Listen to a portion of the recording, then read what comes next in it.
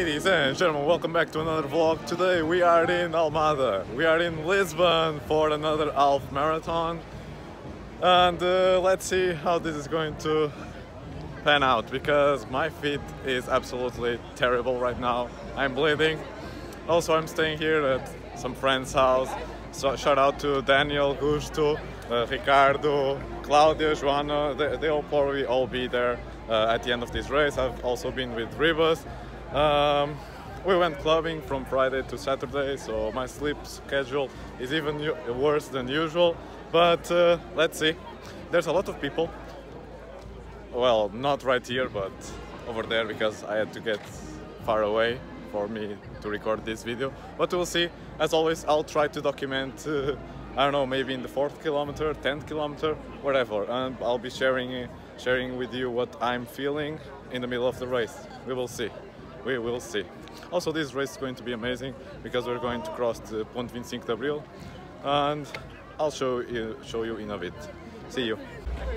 So it's almost the starting time. It starts in 2 minutes. I can see the bridge from here. It's over there. It's really foggy, but I'm a bit more hyped up right now. There's been a lot of bands playing music. The environment seems real nice. It's really cold. People look happy, and let's do this. Ladies and gentlemen, it has started. We are in kilometer number 0. We are in Ponte 25 de Abril. Looks really nice. This floor doesn't look that well, but I'm in the road. So we will see. I'll talk with you in a few kilometers. Oh, but enjoy the view. I almost got killed by another runner running the opposite direction, but I'll see you in a bit. Bye. Okay, ladies and gentlemen, we are in kilometer number 5. Right now, my right foot is holding up. I think my wound opened up, and I'm starting to slowly bleeding, so I'm feeling my right sock a bit wet. My knees are alright. I'm not out of breath, but I'm also running at a slower pace, so we will see. I will update you in kilometer number 10. Apparently we are in kilometer number 10, and the timer that we have here officially is 53 minutes 50 seconds, something like that. And in my phone I'm not still in the 10th kilometer and the timer is 50 minutes, so that's kind of weird.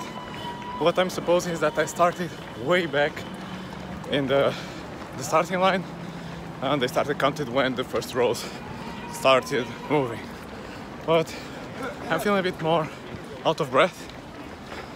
My legs are okay, my knees are okay, my right foot, no, it's absolutely dying, but I think I can manage this level of pain.